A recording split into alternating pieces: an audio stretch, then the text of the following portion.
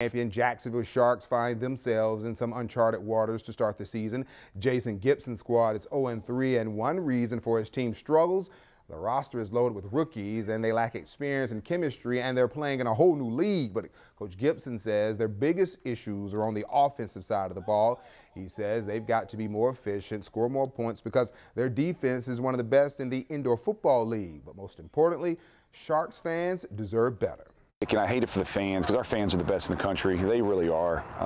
I think that's what motivates me the most, is the fan base here in Jacksonville wanting to win for the city. I mean, it's just an unbelievable place to be, unbelievable place to coach. And I feel like, we feel like we let them down. Just seeing how loyal the fan base is to us is just why wouldn't you want to go play hard for that?